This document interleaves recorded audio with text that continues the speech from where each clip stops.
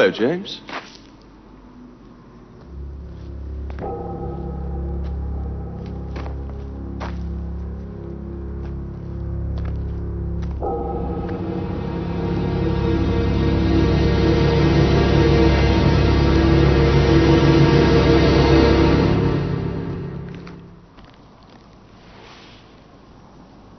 Alec? Back from the dead. No longer just an anonymous star on the memorial wall at MI6. What's the matter, James? No glib remark?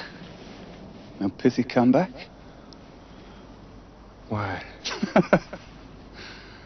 Hilarious question. Particularly from you. Did you ever ask why?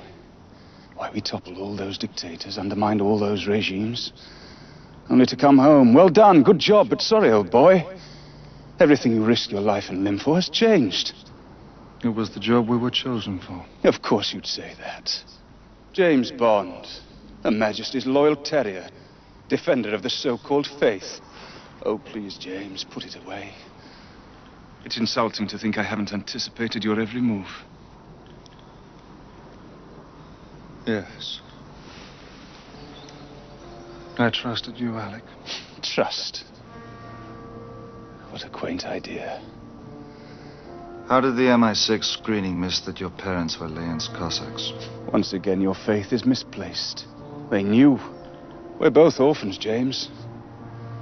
But where your parents had the luxury of dying in a climbing accident, mine survived the British betrayal and Stalin's execution squads. But my father couldn't let himself or my mother live with the shame of it. MI6 figured I was too young to remember. And in one of life's little ironies, the son went to work for the government whose betrayal caused the father to kill himself and his wife. Hence, Janus. The two-faced Roman god come to life. It wasn't God who gave me this face. It was you, setting the timers for 3 minutes instead of 6. Am I supposed to feel sorry for you? No. You're supposed to die for me.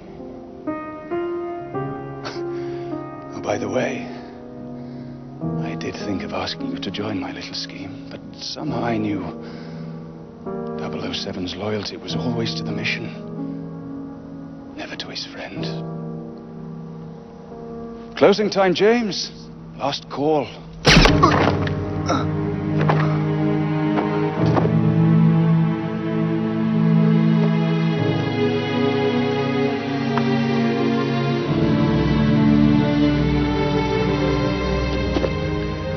For England, James.